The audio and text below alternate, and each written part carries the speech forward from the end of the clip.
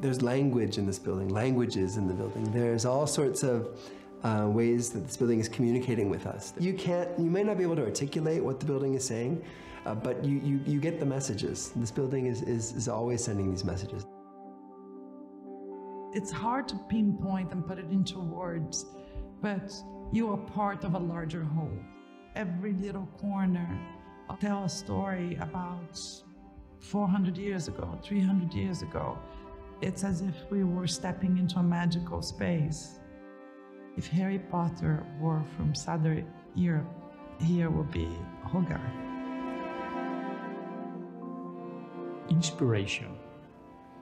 History is a source of inspiration.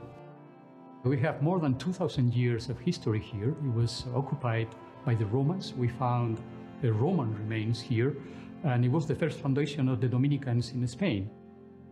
Studying was mandatory for the Dominicans, and they created a school for the young friars. So I think today we are closing a circle 800 years later.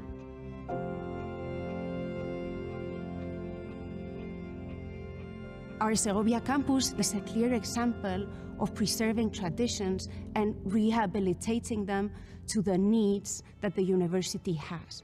This was a convent, later a house for orphans, and finally a university. 2,000 years, using the same material.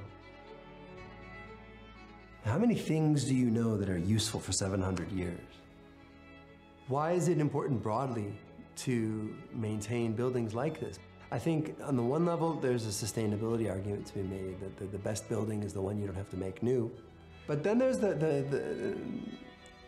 maybe a more emotional argument for why we want to maintain things. And that is to maintain our position as part of a continuum. But a good building can be repurposed, right? It can be reused over time, adapted, and it lives. And it's not a museum piece that has to be kept just so. So this is one of the great things about this building. It keeps its core even when it changes its function. So this is what has happened in the Segovia campus, where we have renovated the structure, but we've also changed things in the operations and the operating systems. El edificio tal y como nos viene dado prácticamente nos vale en su totalidad y eso genera una economía de recursos importante.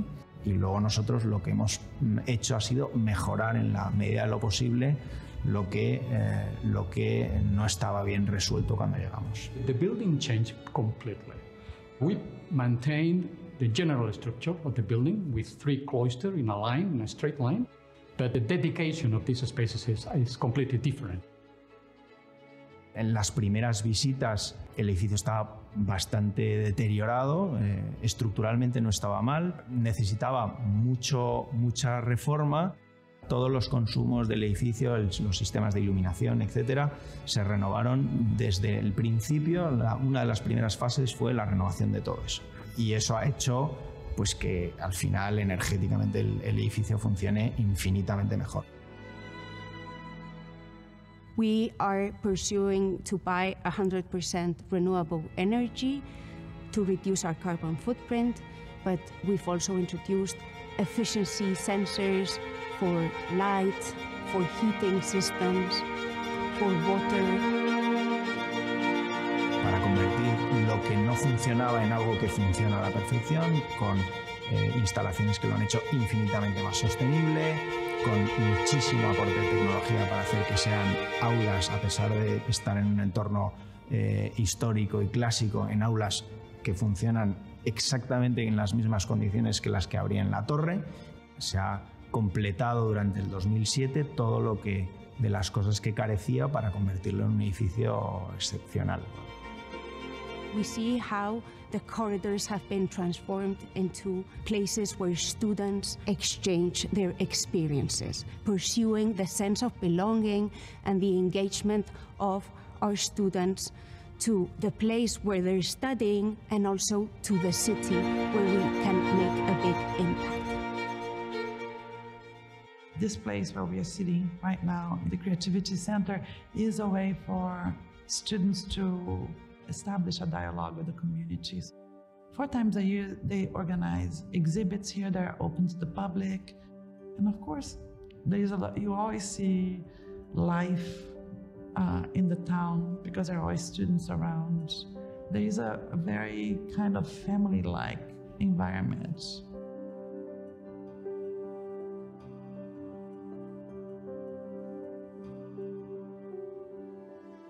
I asked one of my students, actually I asked the entire class to say, what is the essence of Segovia? If you have one word.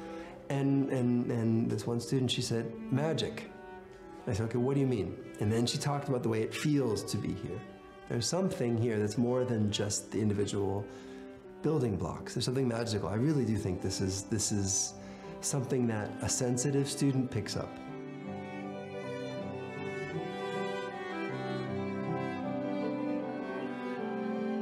At the same time that you are surrounded by monumental historical buildings, you're also surrounded by wild nature. There's a very soothing feeling about this walk, the Alameda, as they call. In fact, Antonio Machado, who lived in Segovia, he writes about that walk too. This is a place that feels like a space for reflection.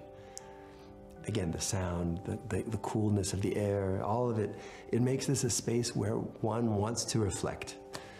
If you're in a box in the middle of the city, you don't want to hear the city outside. That's pollution, that's noise pollution. Here, if I open a window in my classroom, I hear the river, I hear birds. I don't consider that noise pollution, I consider that kind of a connection to the place.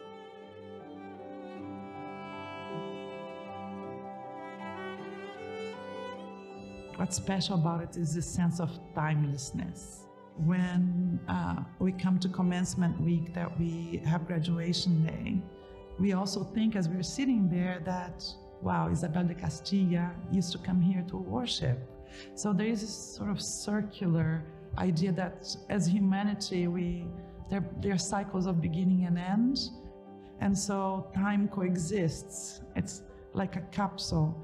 And it's a very, very special feeling that we come from somewhere and we are going somewhere. Today we have technologies, but still we have down there, we have the remains of a Roman house.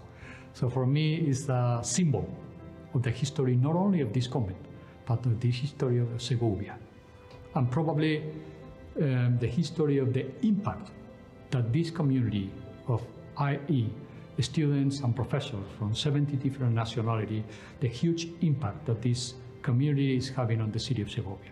Probably the most important impact, cultural and economic impact, that this city has received for the last 500 years.